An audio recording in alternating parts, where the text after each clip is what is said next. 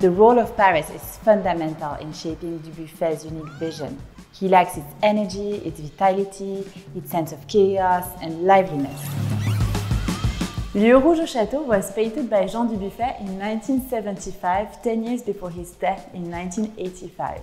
The last decade of Jean Dubuffet's life is incredibly productive. He returns to the theme of the city, which he first started investigating at the very beginning of his artistic career in 1943. Here, Dubuffet keeps the notion of place and figures that we see in his previous works, but he translates it into a completely abstract landscape. This is a very meaningful decision to him, because by doing so, he distances himself from reality, and he conveys the notion that there is no objectivity, that all situations in our lives are perceived through the distorted subjectivity of our own mind and memory.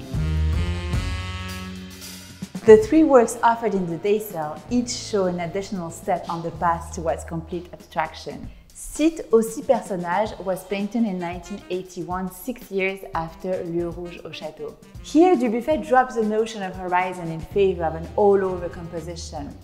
We are much further away from representing reality than in his previous works.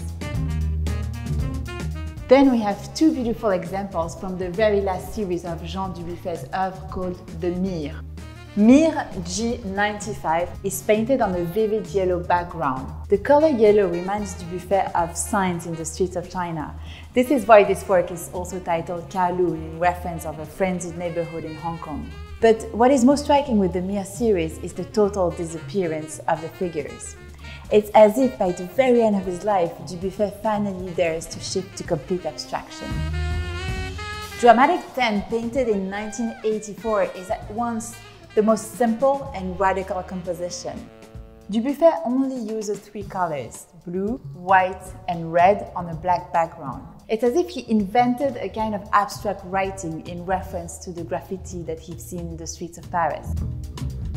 His vision and his interest in graffiti would inspire a whole generation of contemporary artists, from Jean-Michel Basquiat to Rashid Johnson. With the depth of his creation and multiple inspirations, Jean Dubuffet is perceived today as one of the most important artists of the 20th century.